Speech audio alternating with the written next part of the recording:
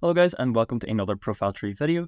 So in today's video, we're going to be taking a look at how to build a professional Squarespace website in minutes. So this is just a beginner friendly tutorial, and I'll just go through the step-by-step guide on how to do so. So getting started with Squarespace is very simple. So just make your way to the squarespace.com website, and you should be introduced with this screen. Now, if you already have an account, go ahead and log in. If not, go ahead and select the Get Started button. Now, this will just redirect you to creating a more of a website. You can see here, it'll give us a step 1 out of 3. So what is our site about? We're just going to stick with marketing agency. We'll just say digital marketing.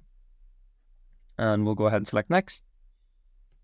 So it'll ask us what we want the website to pretty much do. Do we want it to sell memberships? Do we want to publish blog or other media? We'll probably do that. We will probably showcase work and expertise. We'll probably sell our services and offer a contact form. Also, yeah, pretty much happy with that. We just want to keep it nice and simple since it is just a digital marketing agency website. Now we want to go ahead and select. So step 3 would be choosing and browsing a template or building with AI. So building with AI is fairly new actually. So it used to be where it's just text. Now you could do the actual blueprint of building a custom website. We'll go ahead and browse the templates first, and I'll showcase that to you guys. I normally prefer to go through the template route because you can go ahead and change and make those changes later on down the line. So here we have a list of different types of websites. So some of them are really, really nicely designed, especially by the Squarespace team, as you can see. But usually, so the hard thing about this is because they're named like WordPress templates as well. So it can be a little bit hard to find what you're looking for, especially since we're looking for a digital marketing one.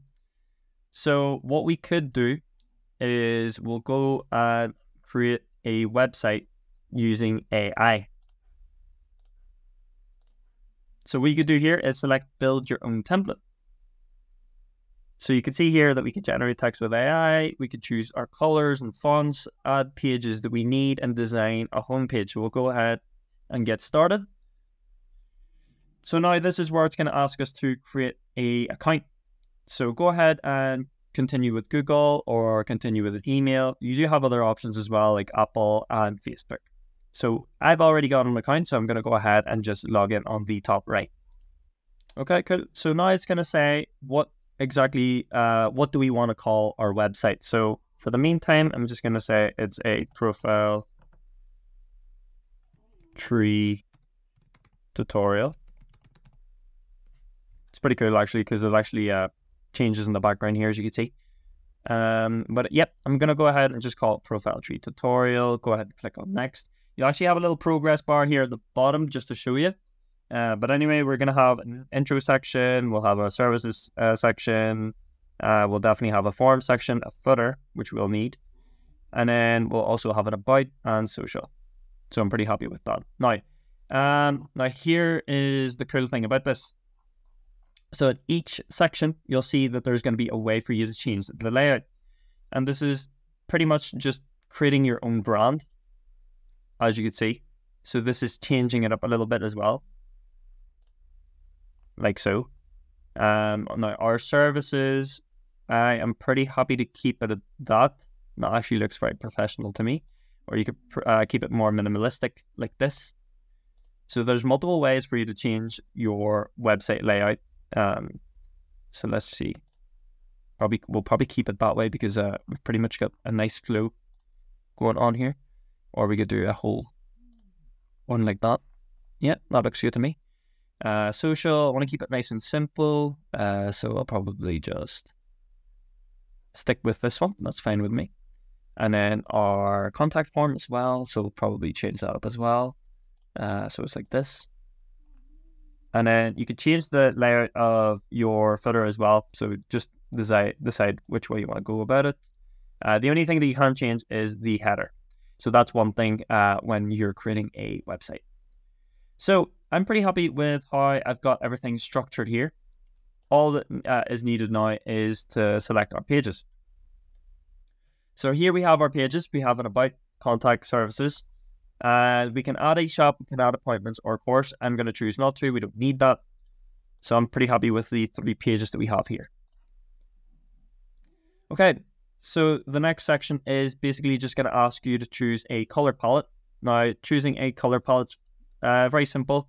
All it is just choosing like what way you want to set the tone of the website. You've got 4 options there, which is monochromatic. You've got neutral, bright, and bold. So just do decide which one you want to go for. It's completely up to you.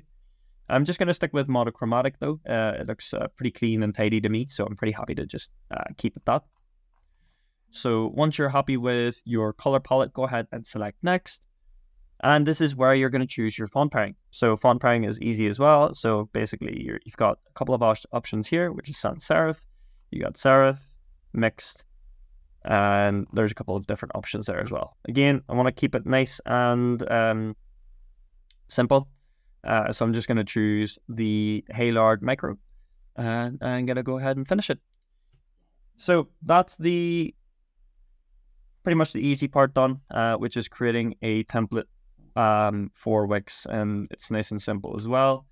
Now you'll have an option here which is basically going to ask you to personalize your website text.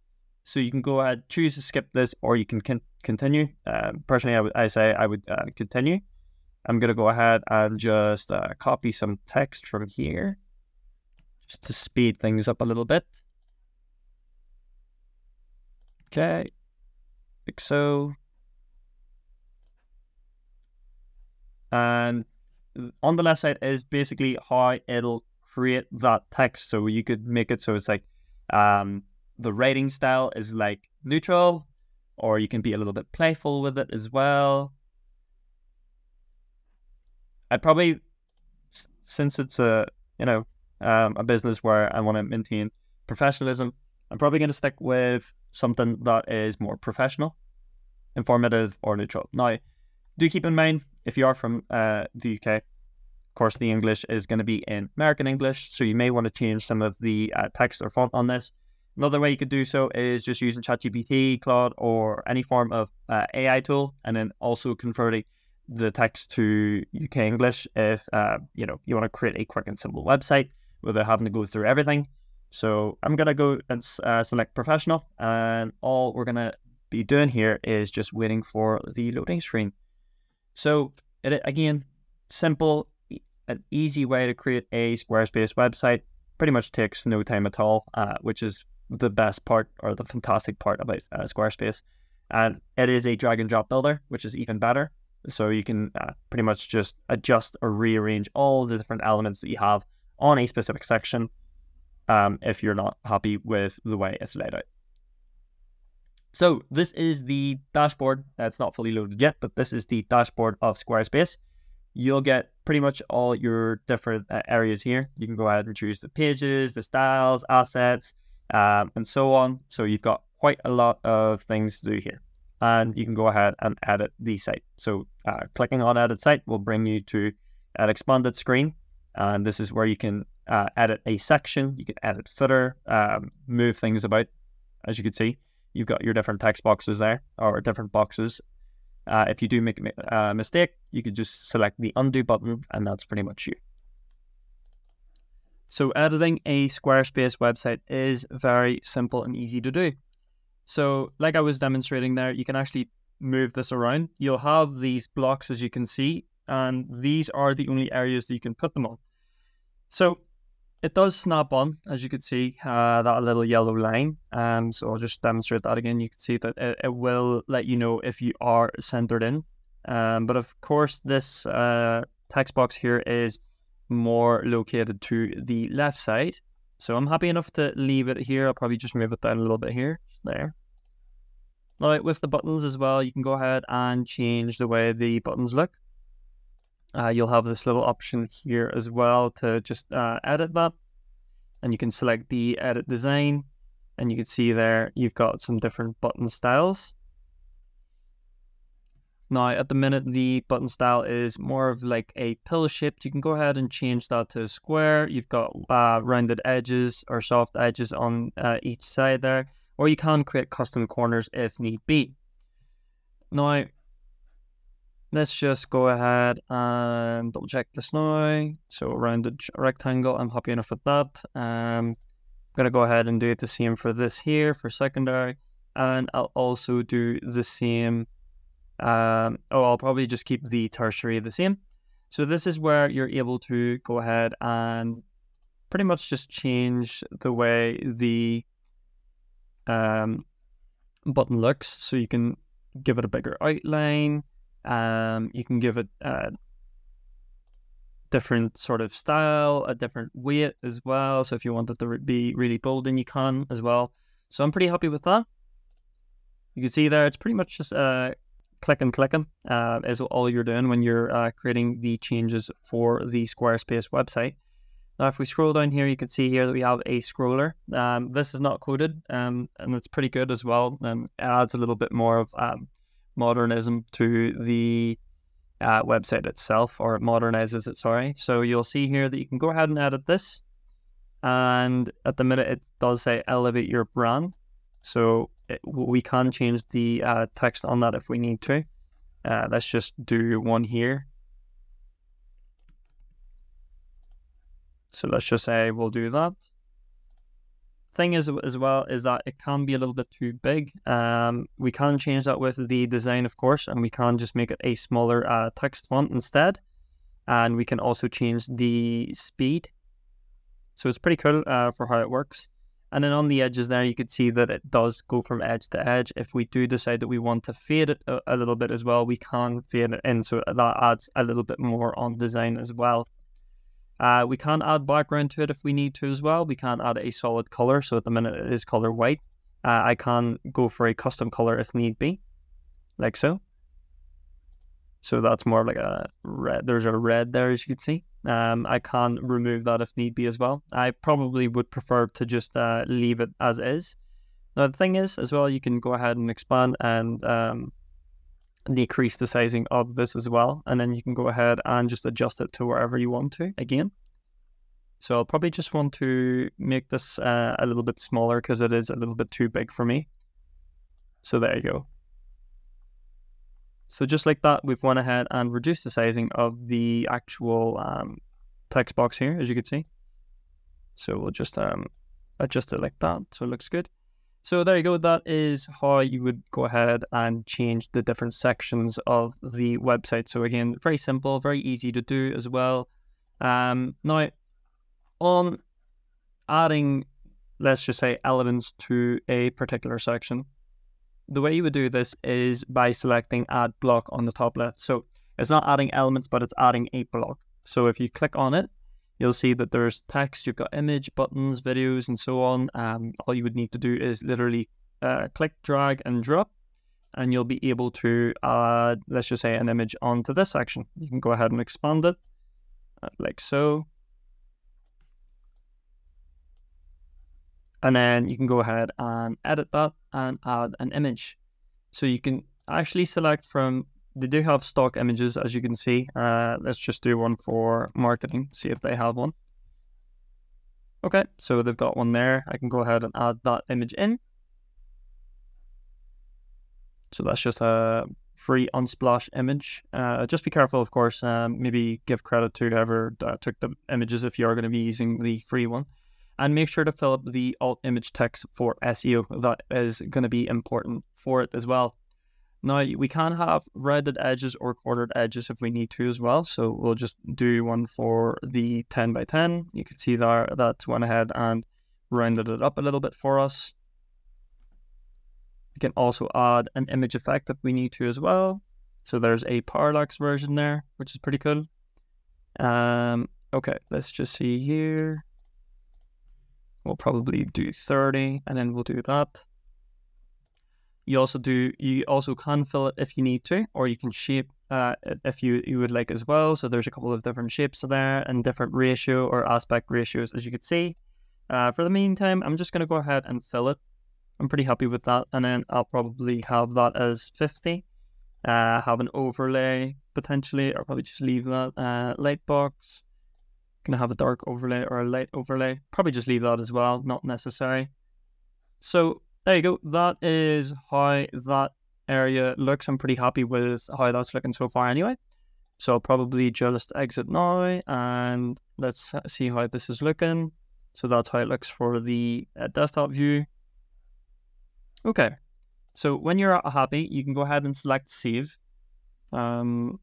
Just keep clicking on save as well. If you have made some major changes, it may be worthwhile to do before you continue going. So that's how we're seeing it right now. This is how it's looking pretty good to me. Okay, so now let's go ahead and exit and just have a look at how the site's looking. So there you go. You could see a little preview there that the parallax is working as well. So we can just jump back onto it, take a look at it again. Okay, so I'm pretty happy with how the rest of the site is looking. You know, we've got the text and the branding pretty much bang on, and I'm pretty happy with that as well. Probably just change that so it's a little bit like this.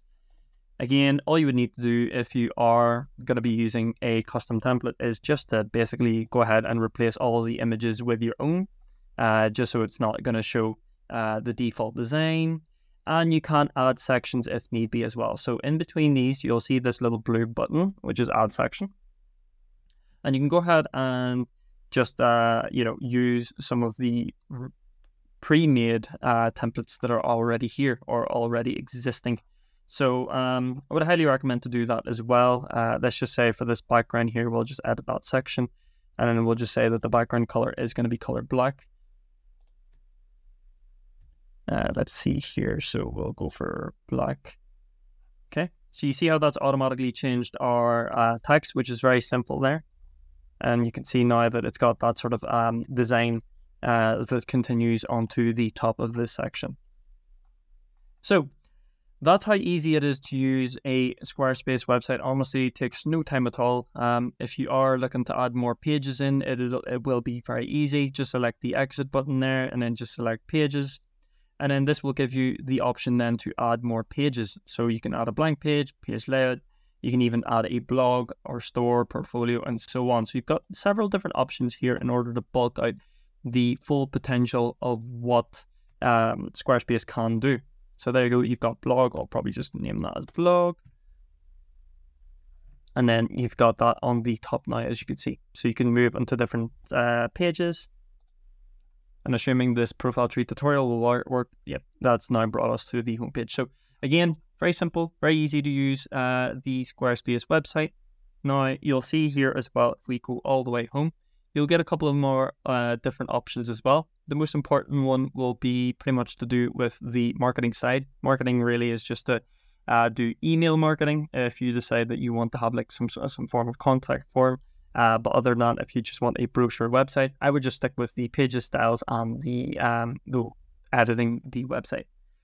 But overall, guys, that is pretty much how you would set up a simple, fast, and quick Squarespace website. And that is pretty much everything that I can show you. Guys, hopefully you found the video helpful. If you did, let us know in the comment section below. We'd like to know what you think. But other than that, I'll see you guys for the next video. Thank you very much for watching.